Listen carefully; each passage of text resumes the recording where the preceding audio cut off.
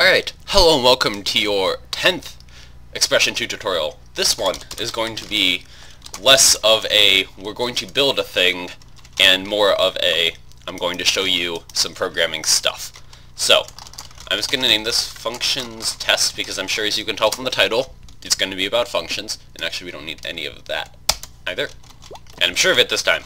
Okay, so what functions are is it's like a section of code that you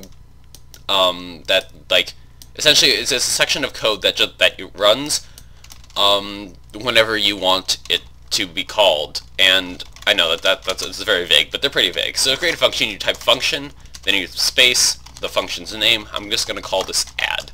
And by the way, yeah, it has to be lowercase. So here I have this function add, and now you see. So this is like it's like its own piece of code. Like this will not be run when it, because you know, it like goes up here, then it goes to the next line, the next line, the next line, the next line. It will not run anything in the function unless you type add like that.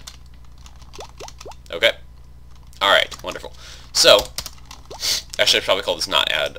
Let's call this add test. There we go. Because that way it won't get confused about what I'm telling it to do. So if I do this, pretty much what'll happen when I do this is called calling a function. When I call the function add test, it'll go from here. It'll be like, well, where's add test? It'll go up here, and then it will run all the code in here, and then it will return to here. So, for example, if I do print hello world like that, there, then when I do this, you'll see, here, I'll clear it. There we go. See, it says hello world, but when I remove this, it does not say hello world, as you would expect. So, but we call this function add test. We're not here to print out hello world. We're here to add some stuff together. So, in that case, we're going to take two arguments, which is what they're called, and like this, like A and B. And all we want to do is we want to say, well, what is the value of A plus B? Because it is add test after all. It has to be A plus B. So add test, let's do, no, we should do something that's like simple.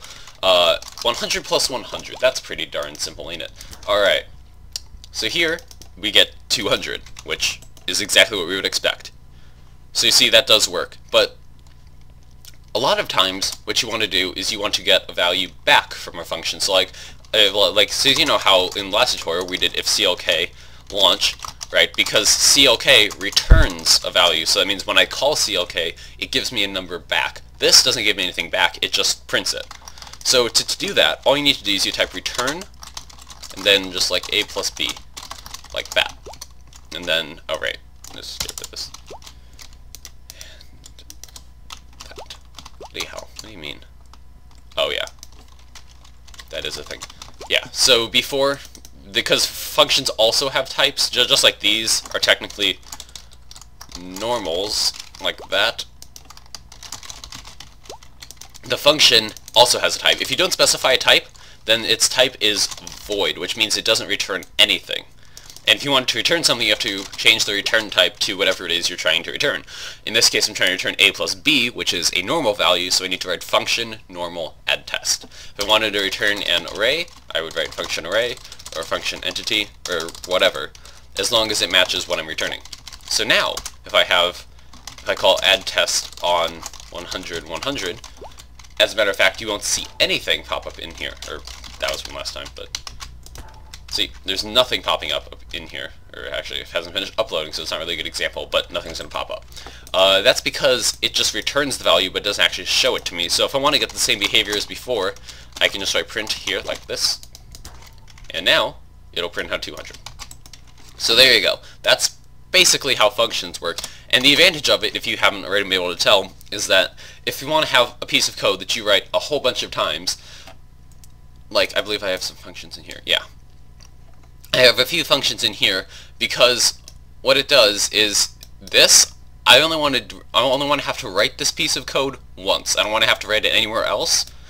So I wrote it up here, and now if I want to call it, like for example, I called it once here, and then I called it once here, and and then I called it once here. So if I didn't have a function, oh, and once here, if I didn't have a function, I would have had to write this entire thing 4 times.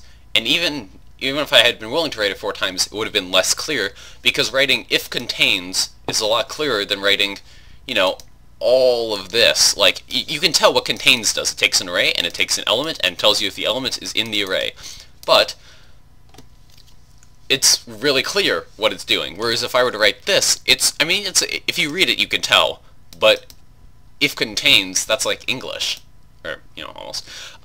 So, yeah. Functions are great. You should use them when you can, but you don't use them, like, excessively, because you don't have to use them for something. Some things are simpler the way we've been doing it.